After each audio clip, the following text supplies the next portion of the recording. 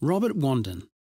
Robert Wandin, or Wandoon, was a Wurundjeri leader who played an important role in the colonial history of Victoria's Aboriginal people. His great-uncle, Billibellary Jagga Jagga, was one of the signatories to the Batman Treaty. Born on the river flats near Healesville in 1854, Robert was educated in both his traditional culture and European ways, and could read and write English. His ability to operate in both worlds led him to become the scribe for Melbourne's renowned Aboriginal leader William Barrack.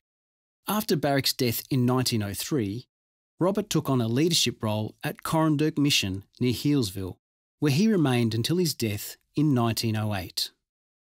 His struggles to achieve a better future for his people have been a source of inspiration for the Aboriginal leaders who followed in his footsteps. His advocacy provided a foundation for his grandchildren, the Wandin family, to later reclaim a part of the former Corranderk Reserve.